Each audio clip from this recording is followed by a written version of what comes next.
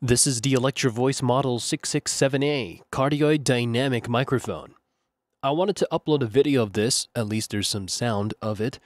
We are currently using the A filter and also the 2 filter. The cool thing about this microphone is that there is a total of 1, 2, 3, 4, 5. There's 5 different filter settings that you can apply on the microphone. Now, the only thing that's really weird about this microphone is that the filters and how they are engaged. They're not going to be like its younger brothers, such as the RE series, like the RE20, the RE27ND, or the RE320, where they have switches that are just right here on the outside exterior of the microphone body, and you have easy access to them. All the filters are actually taken care of using banana plugs at the back of the microphone. It's such a oddity. Now, the beauty of this microphone is how the capsule hasn't really changed throughout the years. I accidentally took this apart.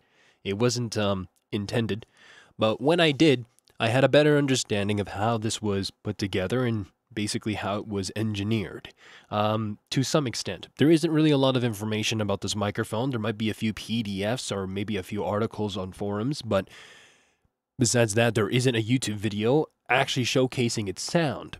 The 667A was used in radio, and it was also probably used in other studios for different kinds of various recordings, but nothing beyond, I believe, the voice. Typically, you would be astonished because you would see Electrovoice RE20s on a bunch of things from brass to percussion. But this microphone, I'm not so sure if the 667A was used on anything else but the voice because it was out of reach. Just like the Shure SM5B that I own.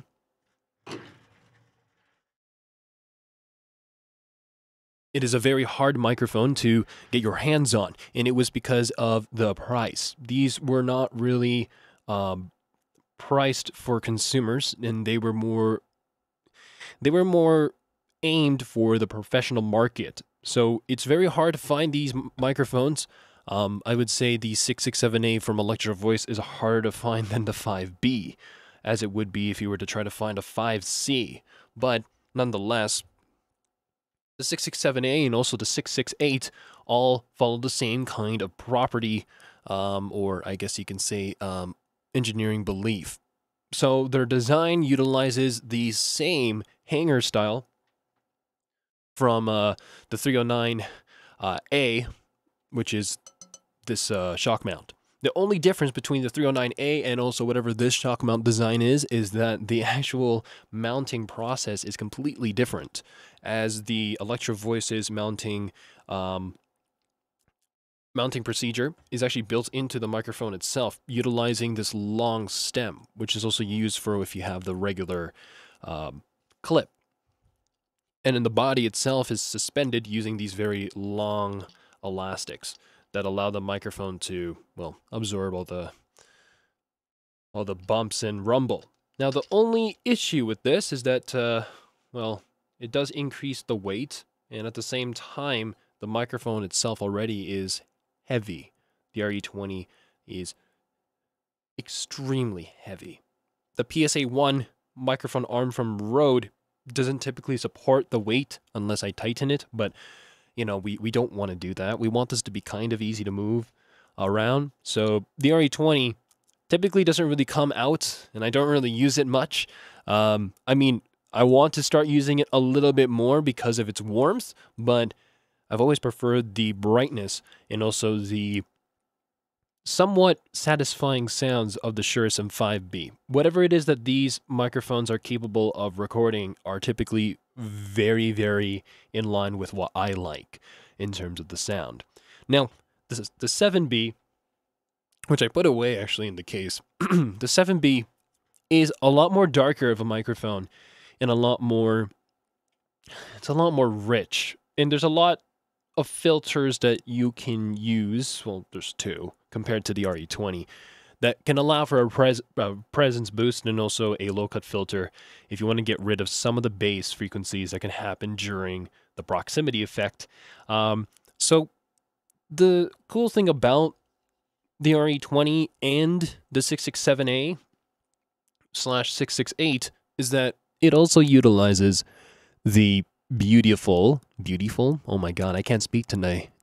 Well, it also utilizes the beautiful variable D technology. There really isn't a lot of bass frequencies that are caught whenever I come close to the microphone. There is a gain boost because I am getting louder as I come closer, but we don't get that bass boost in my voice, which is really, really cool. Now, the one thing that I really like about this microphone is that at least there is 3 steps in the low cut filter. And you can choose to be very aggressive and use number 3, or you can use number 1 and keep it flat. You also have the ability to make it brighter by using the B filter. No, the A filter, sorry. And you can also keep it flat on the high end by using the B filter. One of the very bad things about this design is definitely, well, it's kind of tedious. There's also a lot of moving parts, and one of them have already broken on me. There's actually these thumb screws here on the mount, because the mount for the shock mount actually is like the mounting bracket, I guess you can say, that goes around the microphone is, well, it can be removed.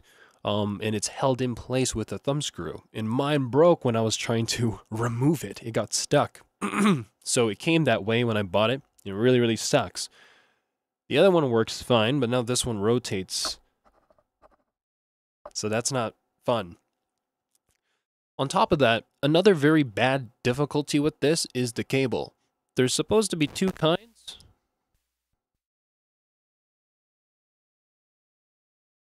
Yeah. There's supposed to be 2 kinds. There's one that is very reminiscent of just like a regular USB cable. That's literally what it looks like. I think just a little thicker. And it's coiled. And then there's this one where it is this like braided cable, which, believe it or not, looks like the same design that would have been on the 5B. My 5B has been re-cabled with some Japanese cable. A good one at that. But the original ones would have had this braided cable. Now, I only have that one braided cable. I don't have the extra that would have came with this. I don't know if it was an option or not when you bought the microphone, but yeah. There's also another thing about this microphone that's really unique and kind of good and bad, but it's the foam. So there is a foam that's supposed to be the size of a 5B, or somewhat close to it. This was supposed to be a boom microphone, so you would have foam on the inside here, okay, on the inside here, that goes around the whole body where the grill is, and you would also have a foam on the front side here. So I'm planning on retrofitting a foam for this, which is going to be utilizing the more modern windscreen that goes on the RE20. It goes on, not inside. Okay, I think it's a WSPL1 or WSPL2. After that, which I'm going to put on the body, I'm planning on retrofitting the Shure SM7B's thick foam, cutting the top off and putting it in front, because definitely this microphone suffers the most from plosives compared to its more younger brother, the RE20 and RE320 and RE27ND. So if I do this and I throw away some of my microphone technique and some of the breaths will be caught, and I'm not going to care too much, and I'm going to start to do my plosives, yeah, it's pretty bad. But I mean, if you know what you're doing and you angle this at the corner of your mouth and you're trying to control the airflow as you speak, I don't think that you're going to run into any kinds of issues. The other beautiful thing about the 667A that I find is great compared to its brothers is that it can be very smooth and much more warm if you start to really make this flat. So what I'll do, it's already 9 minutes. I want to keep this under 10, but I really can't. I'm also going to be releasing a video where I actually compare this to the 20 and also to the 5, because the 5B is a little bit more closer in age. This is from 69. I believe my model is specifically from 73, but it is a design that was patented in 1963 though. So the design itself is old, but I think my model specifically is from 73, I think, from what the eBay ad had listed. So I'll take off the microphone, I'll take off the thing, and I'll make this flat completely, and then you can kind of hear the warmth. And the EQ that's on my voice channel, my art voice channel, is completely the same. The compression and everything is completely the same. We do have some boost happening on the OBS side, so just keep that in mind. We're boosting a few dB just so that we're loud enough for you to hear the microphone. And then on top of that, we also do have a compressor here as well, just to avoid clipping, and a limiter. Besides that, we don't have anything else that's coloring the sound. And even if it was, just know that a majority of my more recent YouTube videos utilizing the 5B has been the same. I haven't really done any other changes to the art voice channel ever since doing the EQ the first time. So let's take this off and change the filters.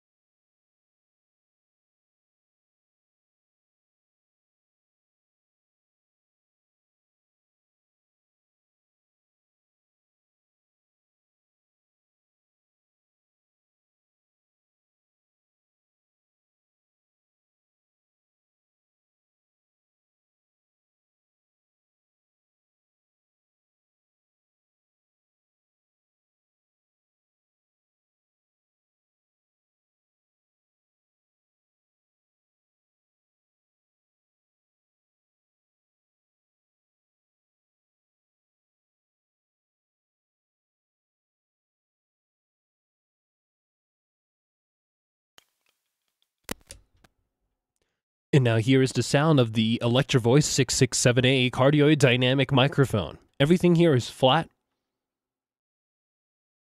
Just need to check on the graph. They actually do include the frequency response and also the graph here, approximation of course, so that you can kind of have an idea of like the curve. But of course for you guys, you're not going to be able to see that, so let's go to the website. So here, this is kutan.org. It has been taken down, so just keep that in mind. We do not have access to this website anymore. It was owned by someone who's already in their 70s, and he wanted to pass on the domain for those who are younger. Yeah, it's really sad. But thanks to the Wayback Machine, we do have some snapshots, so let's go through this. Talks about the description, the applications of the microphone. And the cool thing that I wanted to mention compared to the RE20 not only is, I think I mentioned it already, but just in case, it's how light it is. This thing is so light. With the whole assembly, this weighs as much as I think the 5B. So that's the reason why I really like this microphone the most. Very low sensitivity to induced hum permits, use close to lights and AC lines, etc. That's awesome. I think the 668 ended up becoming a little bit more isolated and also a lot more protected against hum and noise and all that kind of stuff for boom arm application. But particularly, it's this graph here that we want to look at. We do have an aggressive roll-off around, I would say, I think it starts at 500 hertz. That's, yeah, as you can see, this like part right here is where it starts to begin on the graph. So at around 500 hertz, we start to get a very huge roll-off. And you have three different choices. One is to keep it flat, and then the roll-off happens at 100 hertz. Or you have a roll-off that happens on number 2, which is the original filter that you were listening to earlier. And that starts to roll off even more starting at 500 hertz. And then we also have another roll off at number 3, which is even more aggressive, which can lower down to almost 15 dB or 10 dB just before we start to hit 100 hertz. And then for A and B, A is basically a presence boost. If anything, it's just a presence boost. So if you want that presence, if you want the brightness on the microphone, you can do so. Or you can keep it flat with the B to make it kind of sound a little bit dark. Now, what's kind of cool about this dark warmth kind of feel when the whole microphone is flat is that it is a lot more closer to the RE20. And as you can see that the variable D technology is it's not a new thing. It's been here for ages, been here for decades. There's the polar pattern. Few things about the frequency response. Again, in terms of its excitement, it can't excite anything beyond 10K. So the resolution on this is not really that high. But the big thing is impedance. This is something that really nobody really thought about, I think.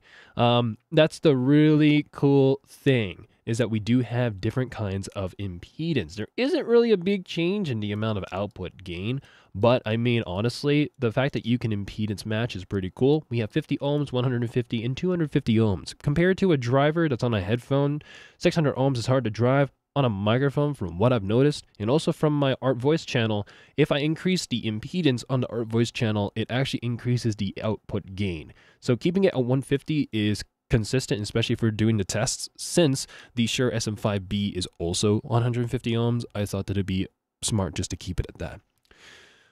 Yeah, but besides that, yeah, I don't have the foam anymore.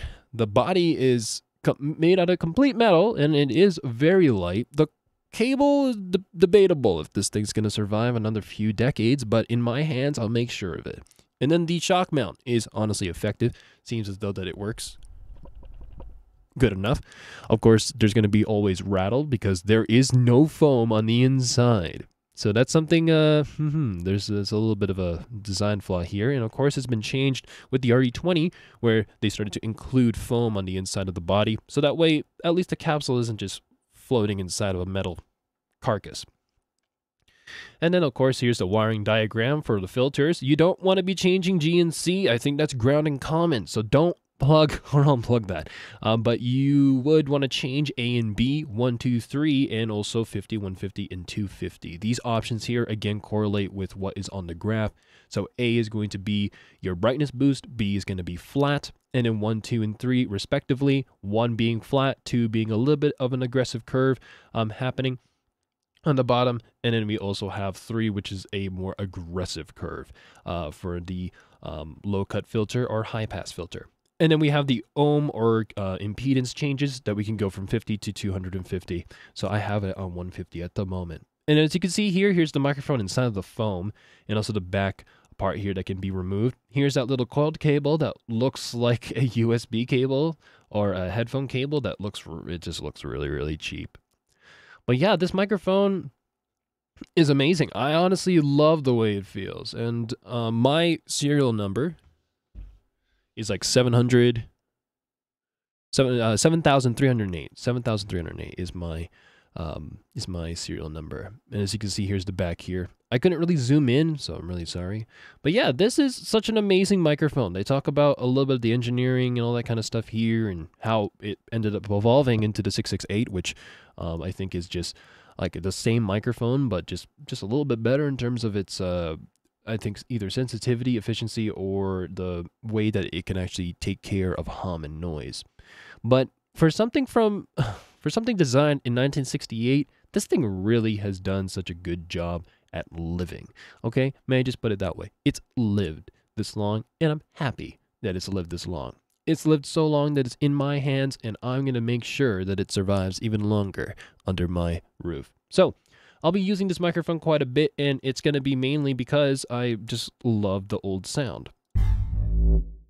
Apologies again that this is a 17-minute video, but at least we have the audio out here on the internet. And that's really honestly all that I can ask for this old gear. I'll be trying to use this for streams whenever I am streaming on AJ Moore's tournaments, because he does also use an Electrovoice, so I was thinking, well, it would just be befitting.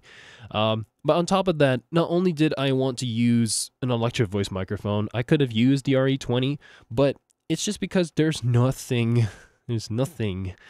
of this microphone out there. There isn't a lot of voices speaking into this microphone.